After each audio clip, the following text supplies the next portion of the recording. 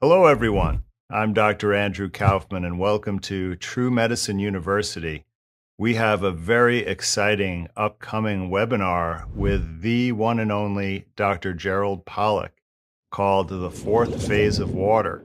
And as you know, water is a topic that I have been very passionate about and have been speaking a lot about. So it is extremely exciting and such an honor for me to be able to feature Dr. Pollack. So welcome, Dr. Pollack. Oh, thank you. And it's an equal or even greater honor to be speaking with you, Andrew.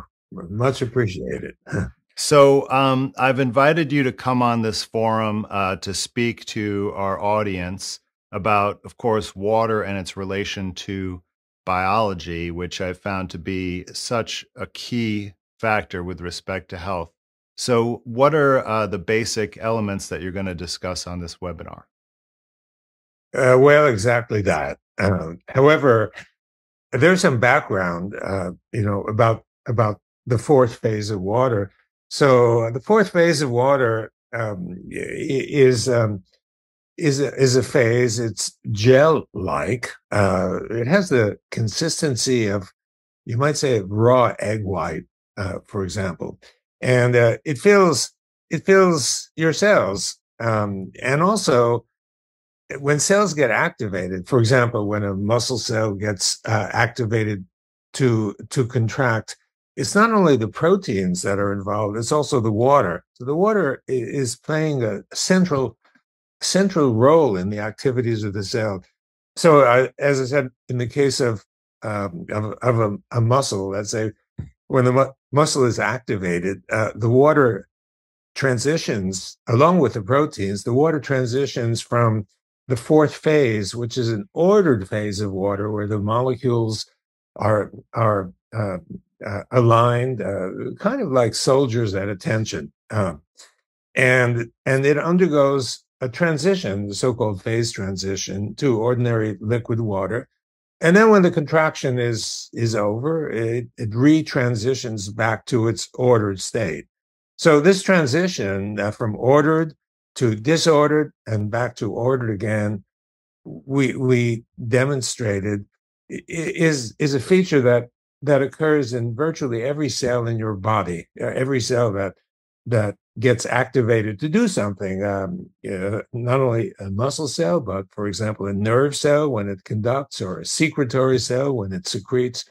This transition is centrally important. And so, an issue that I'll be Well, discussing. Gerald, let me slow you down for a minute because this is kind of mind-blowing to the people out there, right? Because what we're saying here, that what you learned in chemistry in high school, that elements have three phases, right? That they have liquid, solid, and gas. And I'm not even talking about plasma. We'll leave that for another day. But your discovery is that water actually has a different phase of matter, and that is the phase that it's in biological organisms, where previously we thought water had no function.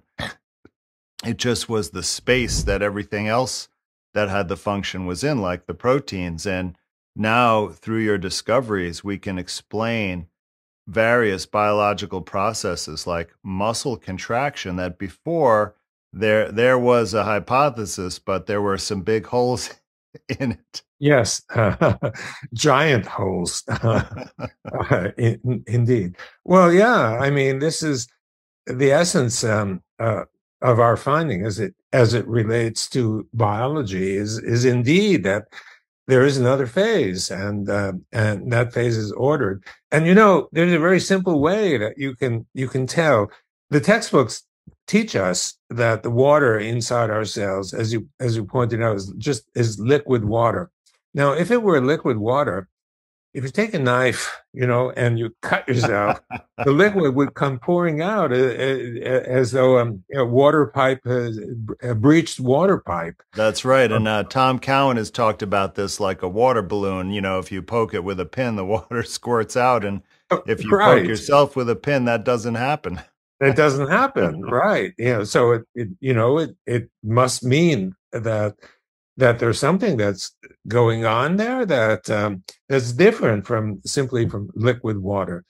And we've demonstrated that the water inside your cells is indeed gel-like, and it sticks to the proteins and other solids inside the cells. So when you cut yourself, it stays inside; it doesn't come out. That's quite amazing. And so, this has just tremendous implications for biology, health, and disease, as you'll see. And we are anticipating presenting this amazing information to you. So please sign up for True Medicine University, the fourth phase of water.